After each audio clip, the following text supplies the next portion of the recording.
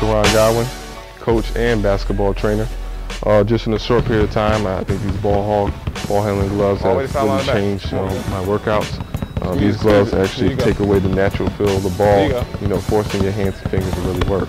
So if you want to take your ball handling to the next level, go ahead and get a pair of these ball handling gloves and take the pledge to work on your handle.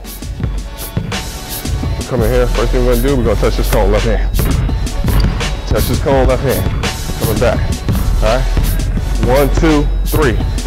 Touching this cone. Coming back. 1, 2, 3. Now we're coming here at this cone, in and out, crossover.